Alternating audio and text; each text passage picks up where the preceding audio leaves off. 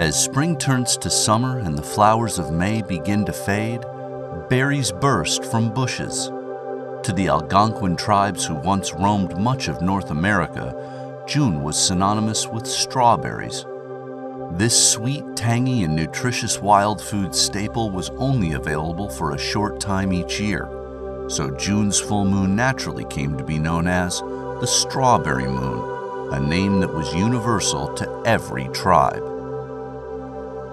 In Europe, where strawberries were once unknown, June's full moon was most commonly known as the rose moon. This was the month when fragrant gardens reached their peak and the rose bushes exploded into bold color, offering respite from the gray days of winter. For more full moon lore and astronomy, visit us at farmersalmanac.com.